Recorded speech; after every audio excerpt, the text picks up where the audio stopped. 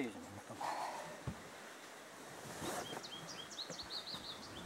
me.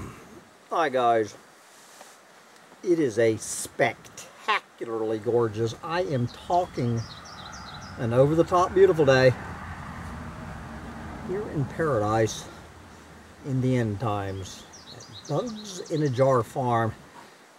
We have slided our way into, it is a Sunday morning, a gorgeous Sunday morning in the end times, and that would be Sunday, August 20th, 2023.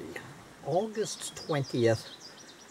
I'm sure you know exactly why that is such a special day in my life. It was 40 years ago today.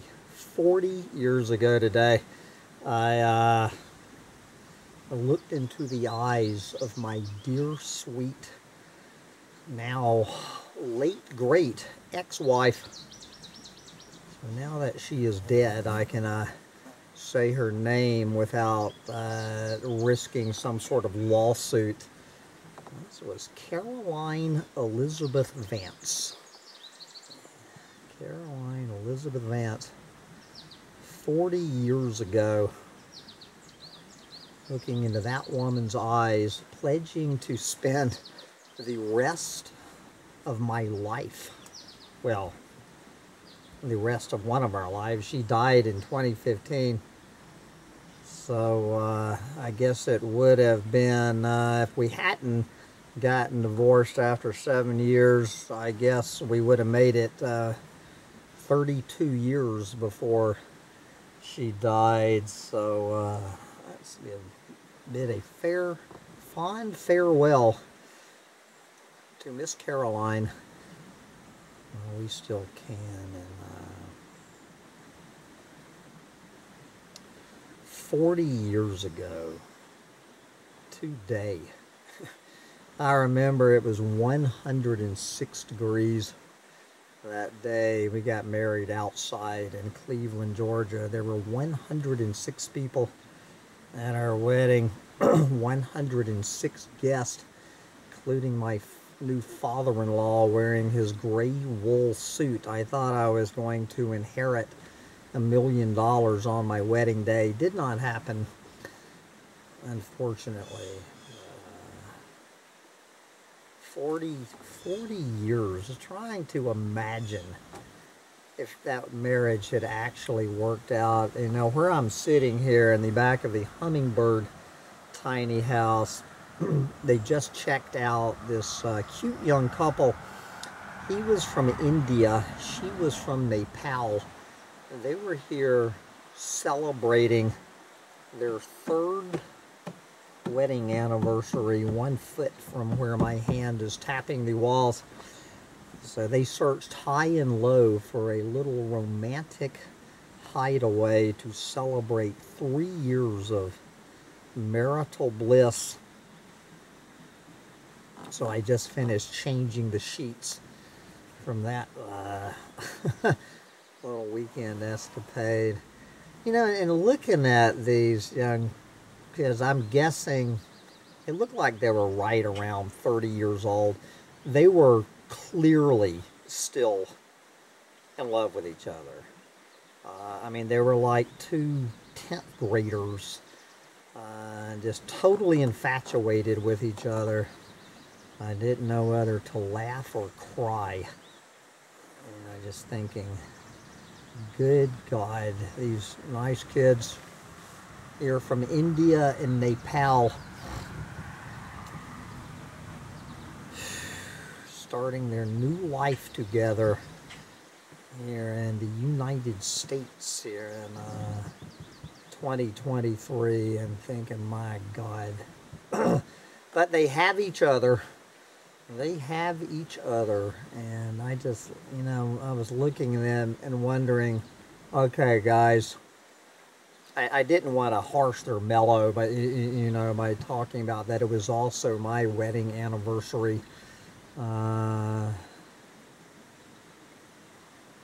Will these kids make it 37 more years with all that is coming down on this planet.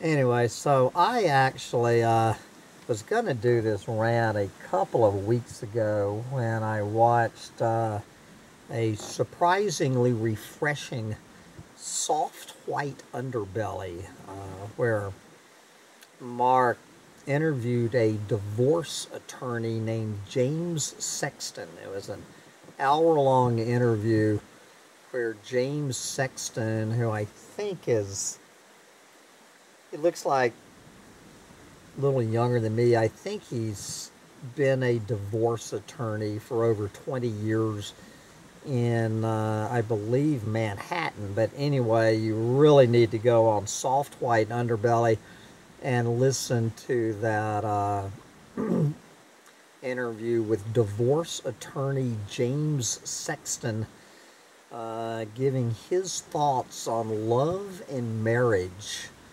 An excellent interview, worth every minute, especially if you think you're in love with somebody but you're not yet married. If you're in a relationship with somebody and you're not yet married, that man could save you a lot of heartache and a lot of money. But anyway, of all the things he was talking about, one thing that he mentioned, when he's working with his clients, just for his curiosity as much as anything, he always asks his clients, when did you first realize the marriage was broken? I'm talking a Humpty Dumpty level of broken, never to be put back together again. What was the moment that you knew that this marriage is over? It might limp along with us both kidding ourselves, but at least when one of you knows, there is no saving this marriage. Next stop, divorce court. And of course, you guys are all aware of the infamous ham sandwich incident that happened on October 11th, 1990 in Sweet Home, Oregon. But this is not about that. I had already known before the infamous ham sandwich incident that the marriage was unsalvageable, and I was just, still grasping, by my fingernails, going over the divorce cliff, thinking, is there any way to pull this marriage out of the goddamn pit that it had been in? Pretty much after about the first 2 years. I don't know when Caroline knew it was over. I never had this conversation with her. So anyway, the backstory of this is it was the late 80s, and we were working in California. We were living in Santa Cruz, California, in this beautiful home up in the Santa Cruz Mountains in the redwoods. I was a clueless moron, real estate agent working for Century 21 Showcase in Santa Cruz, California, and Caroline she worked what we call over the hill. She made that drive, that god-awful drive over the mountain to the city, to San Jose, where she had some big muckety job, job, which she loved very much, at the Crippled Children's Society. Is where she had a master's degree in special education.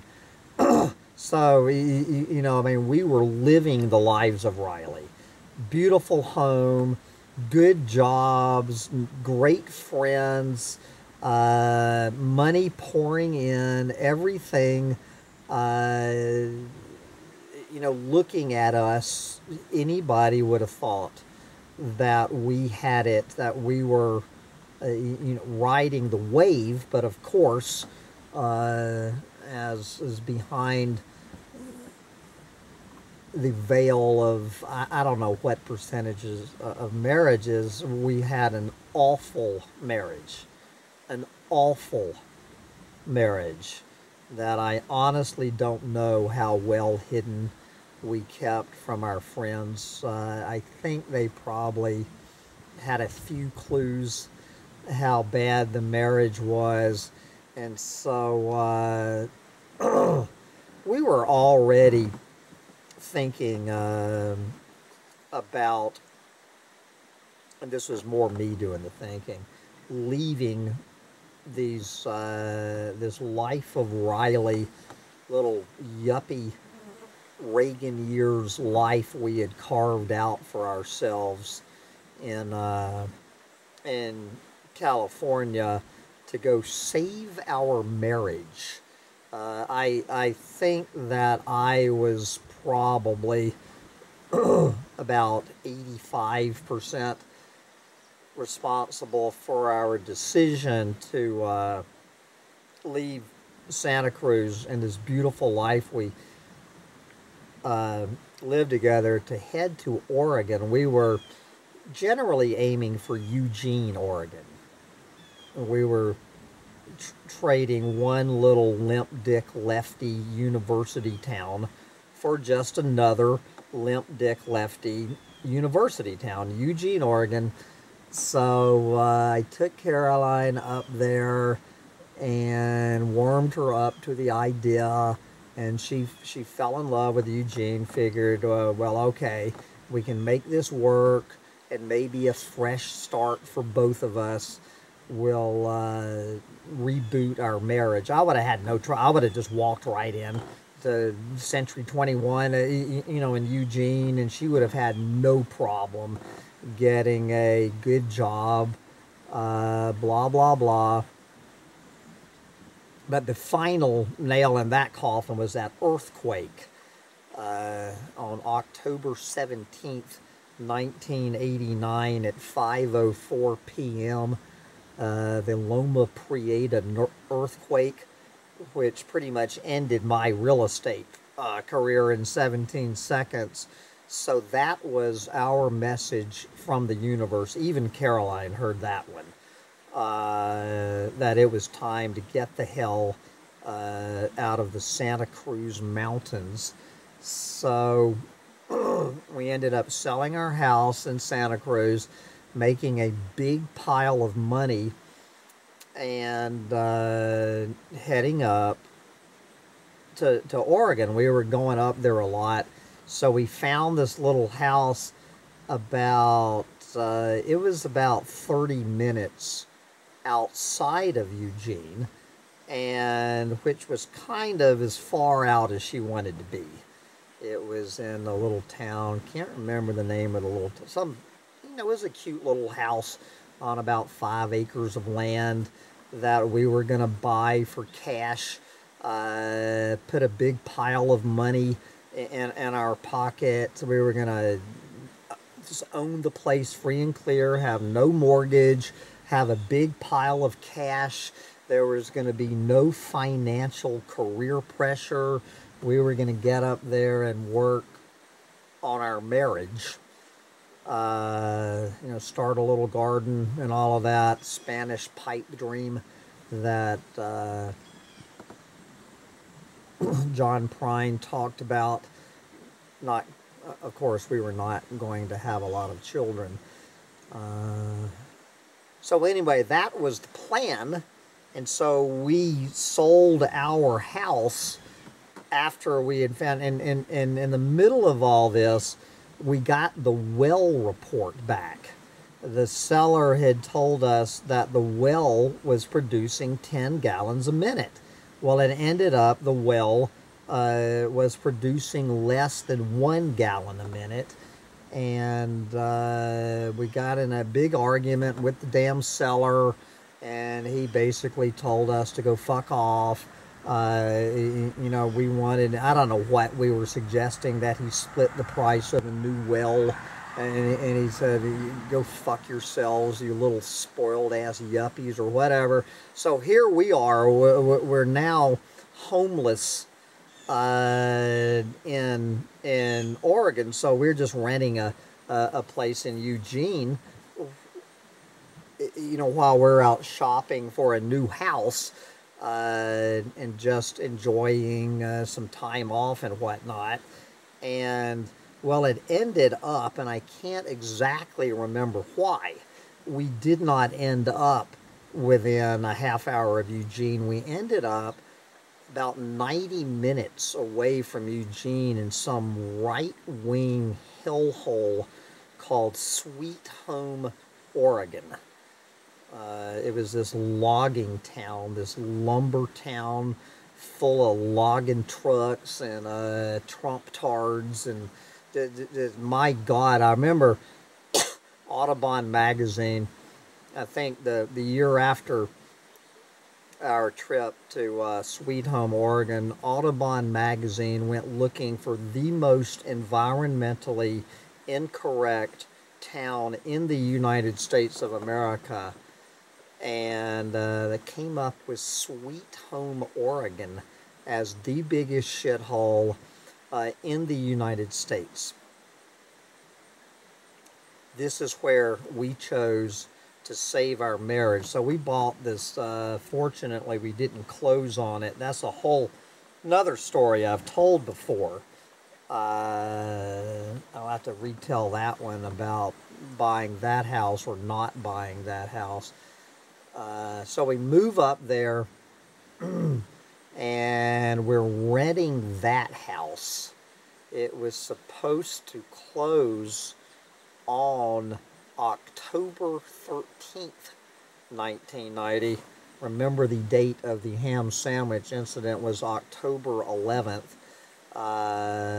So anyway, so we moved up there, and I believe around August, around our wedding anniversary, which would have been our 7th wedding anniversary.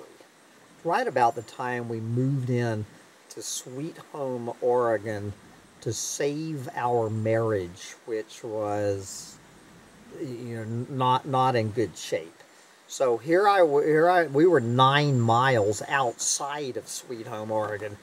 So I am supposed to save my marriage by pulling my wife away from her beautiful home in Santa Cruz, her busy, successful career, which she loved, all of her friends, which she loved, and take her to some godforsaken hellhole 9 miles outside of the biggest shithole in the United States of America, according to Audubon magazine, and they made the right choice. Everything about this move was wrong.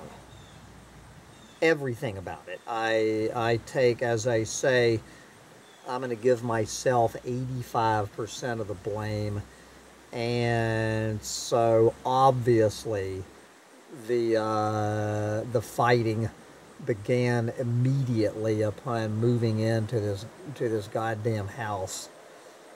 The fight started, and so we had a huge blow up on September 22nd, which was my birthday. We were driving to Eugene for my birthday dinner, to have a nice night out on the town, go and enjoy ourselves, and something blew up, God knows what, that she went into one of these toxic, I'll have to start calling them Amber Heard level of psycho bitch attack on me on my fucking birthday.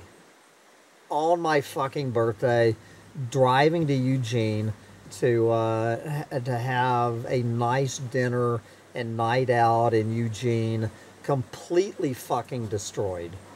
The birthday was destroyed, the trip to Eugene. Well, this was September 22nd, so this was 3 weeks before the famous ham sandwich incident, you know, when the marriage ended over that ham sandwich. And so I honestly don't know, you know, when I was listening to that divorce attorney James Sexton talking about you know, realizing that there's no saving the marriage.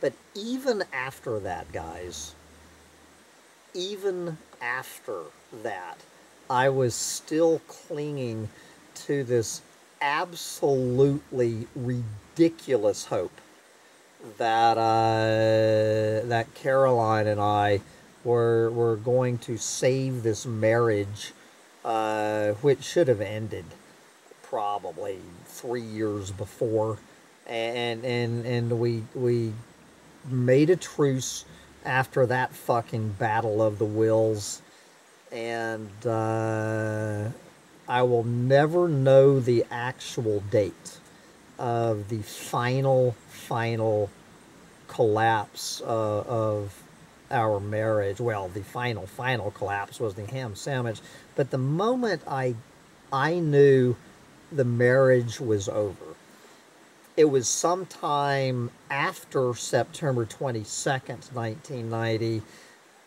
before October 11th, about halfway between there. So my guess is I'm going to call it October 1st, 1990. And so what we decided to do is go up to this area called the Sisters in Oregon, up in the high Cascades. You know, we lived on the west side, the wet side of the Cascades. Sweet Home is on the wet side, the ocean side. So it was probably a 2 or 3 hours. So I had found, scouted around and found this beautiful campsite on the side of this lake up there in the, probably it might even be called the Sisters National Forest.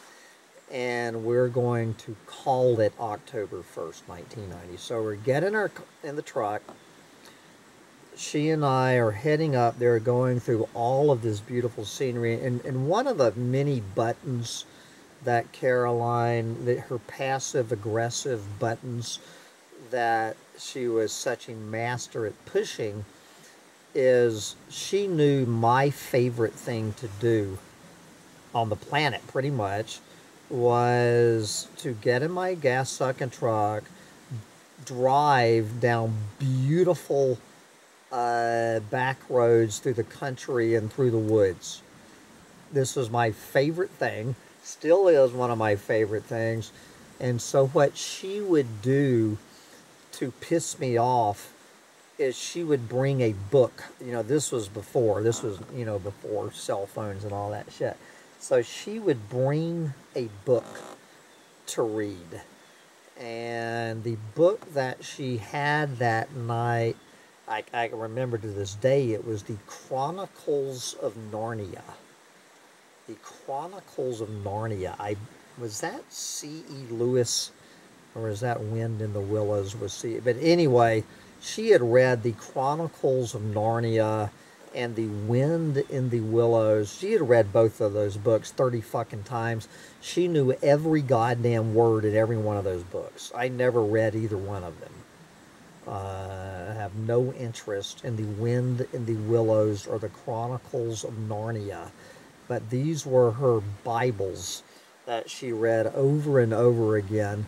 So Caroline was reading, sitting there in the passenger seat of the truck, reading the Chronicles of Narnia for the 30th fucking time in her life, while we were driving through, you know, this absolutely spectacular fall scenery in the Cascade Mountains.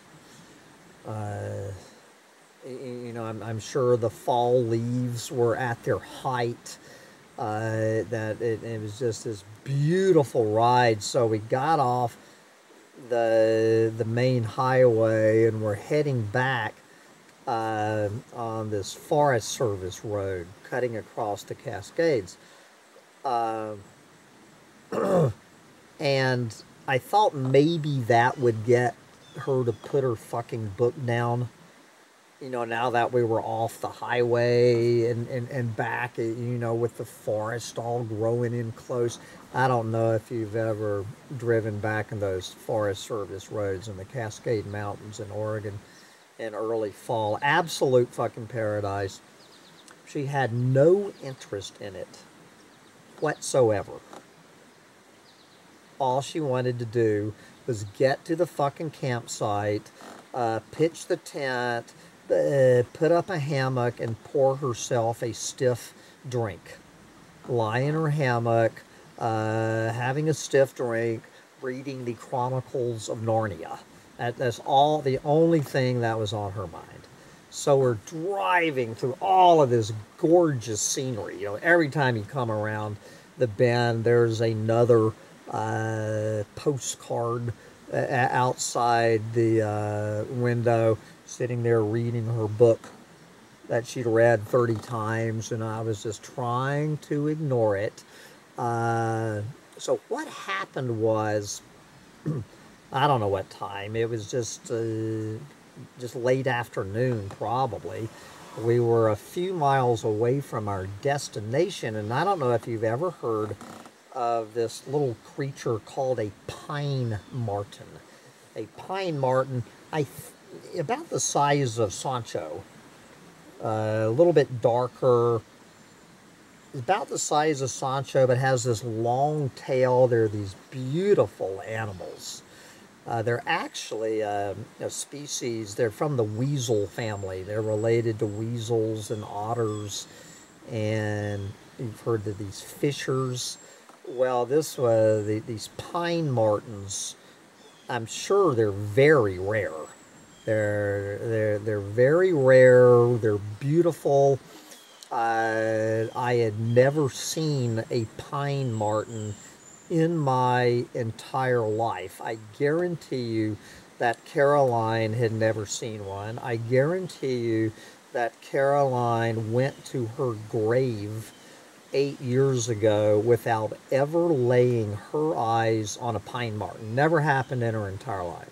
So I was, 30? And I think I had just turned 31 probably, a few days before. And so what happened, in broad daylight, I come across, and there's this pine marten, and he scampers across the road right in front of the truck. I almost ran over the damn thing. He came out of nowhere, and I slam on the brakes. I'm all excited. It's very cool, and of course, Caroline did not see the pine marten because she was reading this fucking book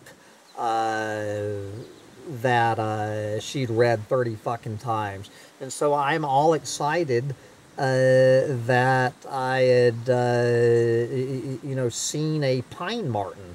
It was the first time in my life, and I figured correctly it would be the only time in my entire fucking life I would ever see a pine marten. And so I was all excited about this and was disappointed that Caroline did not see the pine marten. And so we were sitting there, and I was suggesting to her it probably ran up a tree, and we might even be able, to go find the goddamn thing where she could see it. And we're sitting there. I'm all excited about maybe chasing down this pine marten, and she looks up from her book, And I honestly don't know if she was trying to piss me off or not, guys. I honestly do not know if this was a passive aggressive attack on me, or if it was genuinely out of genuine curiosity.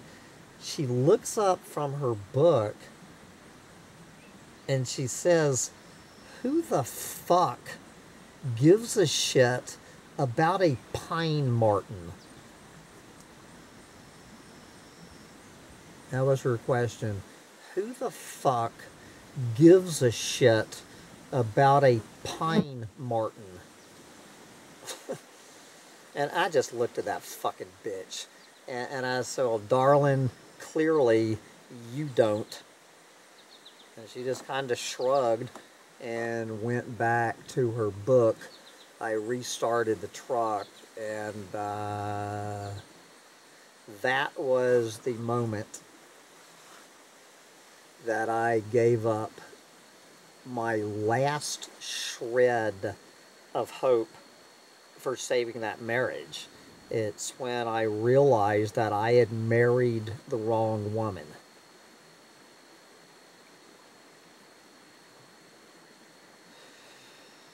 Who the fuck gives a shit about a pine marten? Obviously, I married the wrong woman. Somehow, we survived that camping trip. And a few more days. And then October 11th, 1990 rolled around, and the infamous ham sandwich story, which you do not need to hear again, put the final kibosh on those 7 years of marriage. So if anyone would like to share with us in the comment section, I'm sure I and divorce attorney James Dixon would be curious to know, when did you realize, did it finally get through your thick skull that you were married to the wrong person and it was off to the divorce lawyer? I would love to hear your comments. But anyway, I am celebrating my 40th wedding anniversary on this spectacularly gorgeous day by myself with my little dog.